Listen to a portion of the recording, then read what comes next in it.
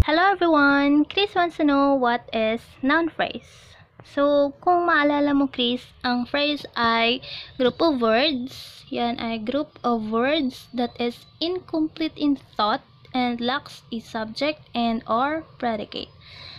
Yung phrase na yan ay nagbibigay lang ng further meaning by either naming, modifying, or explaining a word or a group of words in a sentence. So, ngayon pag-uusapan natin ay ang noun phrase. Noun phrase. Ang phrase ay incomplete in thought yan, lagi nating tandaan, na pwedeng subject lang ang meron pero walang predicate. Pwede namang predicate lang ang meron pero walang subject. Yan ay phrase. So, yung noun phrase, yan ay has at least one noun that is modified by a determiner and or another modifiers. Itong determiner na to, yan yung pwedeng articles, pwede ding pronominals, yung articles like a and the. So, kapag may nakita kang ganyan at meron kasamang noun, isang noun man yan o marami, at kung meron ding modifiers, matik yun ay noun phrase. Halimbawa ganito, my diamond bracelets are in the vault. So, muna natin tong pansinin, are in the vault. Itong ating tingnan, my diamond bracelets. So, ang noun, di ba, ay itong bracelets. Yan, bracelets ang ating noun. So, sabi, para masabing noun phrase, yan ay, itong noun na to, ay may kasamang determiner. At ang determiner natin dito ay itong my. Yan ay determiner. Possessive pronoun. At itong diamond ay adjective. Itong may sinasabi lang yan dito sa noun. Itong diamond, may sinasabi lang din dito sa bracelets. So, yung mga yan, yung tatlong yan na buo at tinatawag ngayon natin na noun phrase. So, yan ay pwedeng gawing subject. Pwede rin yung gawing predicate. So, yan dito sa sentence na to, ginamit itong noun phrase na to bilang subject ng ating sentence. Makikita natin before verb. Ang ating verb ay itong are. At itong are in the vault ang ating predicate. So, ginagamit ang noun phrase. Pwedeng subject, pwede rin predicate. Ganito. Pwede rin gamitin ang noun phrase after verb. They watched a romantic movie. Lagi mong hahanapin sa isang phrase kung ano yung dulo. Yung dulo niya ay noun, di ba? Titingnan mo kung may iba pa siyang kasama. So, may kasama siya ito, romantic, na may sinasabi dito sa movie. Itong determiner, may sinasabi dito sa movie. Matik, itong romantic movie ay phrase. Anong klaseng phrase? Para masabi natin na kung anong klaseng phrase, tingnan mo lang itong nasa dulo. Itong movie ay noun. Kaya ito ay noun phrase. May kasamang iba pang word sa sentence. So, ginamit itong noun phrase na to bilang object. Yan ay nasa bandang hulihan. Yan ay after verb. Itong ating verb watched, itong ating subject they. They watched a romantic movie. So, ganun lang ang pagtingin natin sa noun phrase. Meron din tayong appositive phrase. Yung appositive phrase naman na yan ay noun phrase lang din yan na may sinasabi tungkol sa noun. Katulad nito, Melba, the tall and thin girl. Sige, mamaya na. Is also a smart and dedicated student. Mamaya na yan. So, itong Melba, itong ating subject, di ba? Ang appositive phrase, lagi yung may comma. Yan, may comma. Nasa gitna ng comma ay noun phrase. Na tinatawag na natin ngayong appositive phrase. May sinasabi lang tungkol siya dito sa subject. So, paano yung naging appositive phrase? Meron siyang noun sa dulo. Meron din siyang modifier. Itong noun na to, itong tall and thin. At meron din siyang determiner. May sinasabi dito sa girl.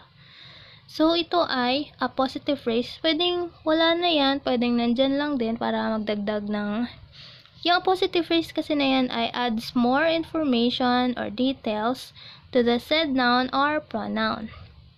A noun phrase that renames, identifies, or explains the noun or pronoun placed before it. Yun yung tatawag nating appositive phrase. Nagre-rename o nag-identify o nag-explain tungkol dito sa noun. Itong ating appositive phrase, iba yan sa noun. Noun phrase yan, pero kapag meron ng kama, nagiging appositive phrase na siya. Pwede yung ipang-explain sa noun, pwede rin sa pronoun, katulad nito. I was already given my schedule, a better one. Itong a better one, may sinasabi siya dito sa schedule na noun. Tapos better, tapos one. Itong one ay pronoun. Itong pronoun na to, minamodify nitong better at nitong Yan. Itong phrase na to, appositive phrase kasi may kama, ito ay may sinasabi dito tungkol sa schedule. Pwede rin na ganito, we gave Maria a gift. A bunch of red roses. When she left to go, wala yan. We gave Myra a gift. Itong gift ay minodify nitong appositive phrase na a bunch of red roses. Yan. May sinasabi lang yan tungkol dito sa gift. Appositive phrase na yan. So, ang pinagkaiba ng noun phrase sa appositive phrase, ang noun phrase kapag nagkaroon na ng kama sa unahan at ulihan, yun na ay appositive phrase na may sinasabi lang tungkol sa noun o pronoun. Halimbawa ganito. Ano kaya to? Noun phrase o appositive phrase o hindi phrase? Alaska, the largest state in the U.S., is north of the contiguous 48 states. Itong Alaska, minodify lang nito o rename nitong the large state in the U.S. Itong ating tatawag na, since meron kama, appositive phrase. Minomodify itong Alaska. Ito, Rosalynn Carter, wife of former President Jimmy Carter, is the oldest living First Lady. Itong wife of former President Jimmy Carter, since may kama, yan ay appositive. May sinasabi tungkol lang dito, nire-rename niya lang kung sino si Rosalynn Carter. Kung ganito naman, the spotted puppy is up for adoption. So, tingnan natin, ito may determiner, may modifier, itong spotted, at merong noun. So, ito ay noun phrase, ginamit bilang subject. Dahil nakita sa before ng verb, itong is. Ito naman, the Bohemian house was brightly decorated for the holidays. Tingnan natin, ito may determiner, meron tayong modifier. Minamodify niya itong house. Itong house ay noun. Kaya itong the Bohemian house ay noun phrase. Ginamit bilang subject ng sentence dahil nasa bandang unahan siya ng verb. At the zoo, I saw a striped zebra. A striped zebra. Ito, may sinasabi dito sa zebra. At ginamit yan bilang object. Kasi nasa bandang after siya ng verb. I saw what? A striped zebra. Her favorite teacher, Mrs. Book, assigned Moby Dick. So, ang ating noun ay itong si teacher. Itong Mrs. Book ay hindi phrase. Kasi mag-isa lang siya isang word lang siya. Hindi yan phrase. Appositive lang yan. Diba pag phrase, yun yung merong kasamang determiner at mga modifier. So, pag ganyan lang siya, pag noun lang siya, wala siyang kasamang ibang word, yan ay appositive lang, hindi phrase, hindi appositive phrase. Okay?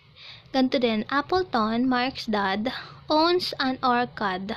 Ang noun natin na nire-rename nitong Mark's dad ay itong Appleton. At ito ay hindi phrase. Mark's dad. Appositive lang yan. Okay? Pag noun phrase na nilagyan ng kama, na yan ay appositive phrase na nag-rename, nag-explain lang dun sa noun o pronoun.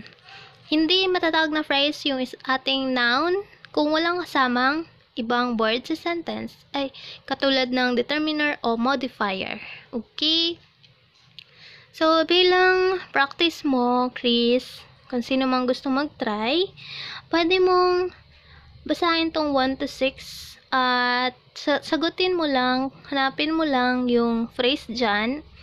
Sabihin mo kung noun phrase ba yon, to noun phrase, kung appositive phrase ba yon or not, kung not a phrase. So, pamimilian mo ay noun phrase, itong NP, itong AP ay appositive phrase, at itong not a phrase. Itong not a phrase, kung hindi siya phrase, kung one word lang siya. Okay, bilang practice. Kapag nasagutan mo na yan, pwede mong i-check ang iyong sagot. Ang sagot ay makikita mo sa description box bilang review. Okay? Thank you!